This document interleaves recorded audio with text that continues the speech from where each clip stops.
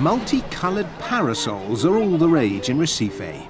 It does sometimes rain in this part of Brazil, but they're mostly used by passistas, the dancers who perform Frevo.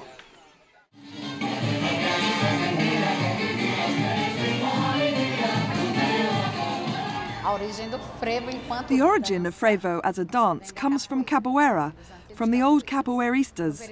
There was a time when capoeira was outlawed in Recife because it was often associated with violence.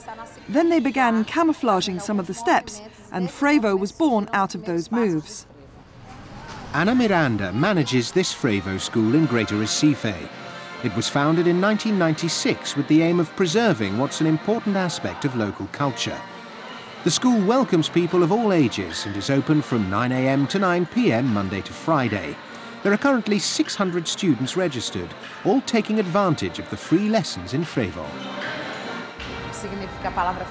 The word Frevo comes from ferver, to boil.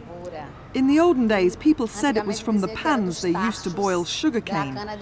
When sugar was put in the pans, it began to bubble up, and that was called frevura. It went from ferver to frever to frevo.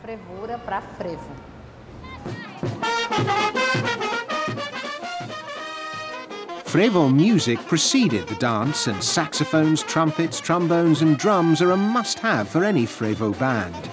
Unsurprisingly, both the music and the dance are a big feature of Recife's Carnival celebrations. So, what of the parasol? The parasol first appeared as a big umbrella that protected people from both the rain and the sun. It was also used to damage the musical instruments of rival bands. Initially, it was more of a weapon, and only later was it adopted by the dancers.